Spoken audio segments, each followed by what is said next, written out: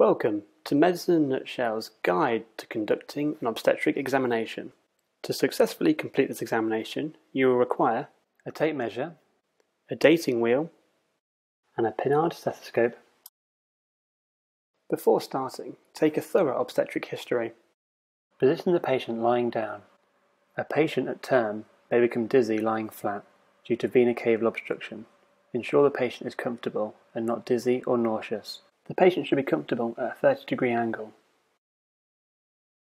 A successful examination is systematic and follows the rules of inspection, palpation, auscultation.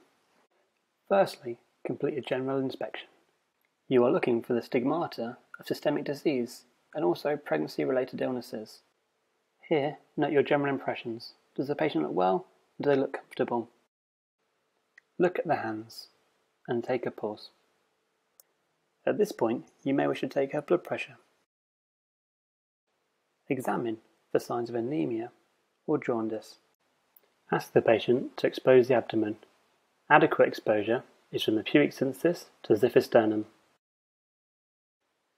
Inspect the abdomen closely. The abdomen is distended, consistent with a gravid uterus. Can you see any surgical scars, visible fetal movements, any striae or linea nigra? Note whether the abdomen is a convexity, suggesting an occipito-anterior position, or a concavity, suggesting an occipito-posterior position of the fetus. Palpation. Now measure the symphysis fundal height. Start at the xiphisternum and move down until you feel the fundus. Place your tape measure at the fundus and measure down to the most superior aspect of the pubic symphysis. This should be a blind measurement, therefore have the centimetre side touching the patient's skin so you cannot see it. The symphyfundal height is 36 centimetres, in line with the gestational age. Pregnancies are dated via scans. However, you may wish to use a dating wheel. Please see our dating wheel video on this link to see how to use this fully. Now palpate the abdomen for the fetal lie, presentation, engagement, and the quality of the liquor.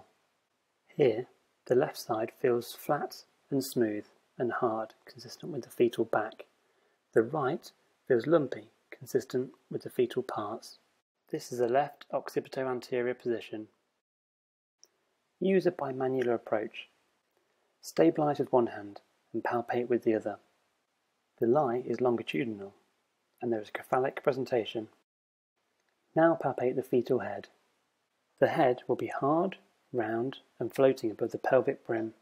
The fetal head is split into fifths. When giving a clinical impression of engagement, at term it may be more difficult to palpate as it is distended into the pelvic brim. This technique may be uncomfortable for the patient. Finally, auscultation. Place the pinard stethoscope over the anterior shoulder. This will depend on your clinical judgment of fetal position. Place it here for the right occipito-posterior position. Here for the right occipito-anterior position. Here for the left occipito-anterior position. And here for the left occipito-posterior position. Place the stethoscope in the correct position. Hold it in place with your ear so not to muffle the sound with your hand. Take the lady's pulse at the same time to ensure you're listening to the fetal heart rate. You are listening for rate and variability. You may wish to use a Doppler at this point. This completes your examination. Thank the patient and cover her up. Now, a guide to presenting the case. To present a history, there are 4 key areas. Number 1, give a brief history of the lady. State her comorbidities, her age, the gestational age, her BP and her urine dip results. Number 2, describe inspection. Firstly, describe her in general, and then describe the abdomen. Number 3, describe the uterus. Describe the symphyfundal height, the number of fetuses, the lie, the presentation, engagement, and the quality of the liquor. Number 4, assess the fetal heart rate using a pinard stethoscope. Philippa is a 25-year-old prima gravida. She is at 36 weeks and 3 days gestation. She has a background of good health with no comorbidities. She is normotensive and her urine dip is negative. On general inspection, she is comfortable at rest. Clinically, there is no jaundice, anemia, or swelling. On inspection, the abdomen is distended, consistent with a gravid uterus.